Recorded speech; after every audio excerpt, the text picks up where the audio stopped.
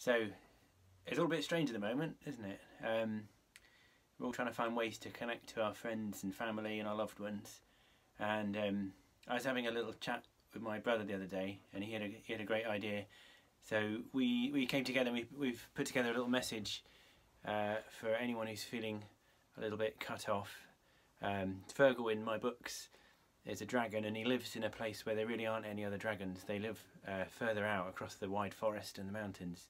So we've just got a little message for any little dragons who might be feeling a little bit lonely, a little bit cut off from their friends. Alright, hope you like it. Fergal and his friends. Fergal felt flat. I miss my dragon friends, he sighed. I wish I could see them.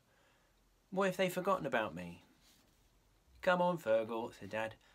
I want to show you something.